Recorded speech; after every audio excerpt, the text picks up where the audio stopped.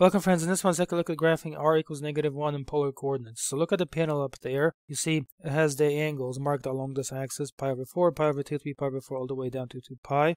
So now r equals -1 in this Cartesian representation looks like a horizontal line. Now how does this connect to polar paper down below? That's what you want to understand. So take a look here at angle where it says 0. You see r equals -1 is like that all the way across. When 0 goes in, -1 comes out. In polar paper that shows up this way as the segment that begins from the origin here and goes over in this direction. So in other words, instead of going from 0 out to 1, positive on the right side, because r is negative, you got to begin at the origin and go in the opposite direction this way. Now look at pi over 4, that's another segment.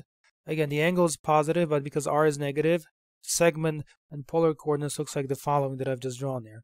Instead of going from here up to pi over 4, which would be in this direction, because r is negative, you're going to begin at the origin and go in the opposite direction this way. At pi over 2, same principle. Look carefully. At pi over 2, instead of going from 0 up to 1, which is what pi over 2 is right here, you see pi over 2, you got to go in the opposite direction down below. And then you repeat this. So at 3 pi over 4, you would go this way.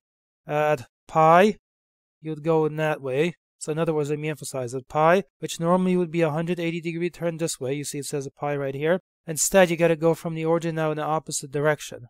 At 5 pi over 4, you see, you would go this way.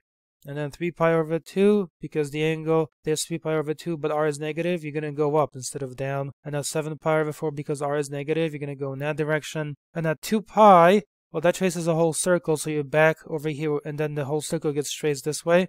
And then there's a direction, right? So basically it goes from here, kind of through here, and then all the way back to here. So that's the way the circle is traced. Please leave a like and subscribe. I'll see you in another video.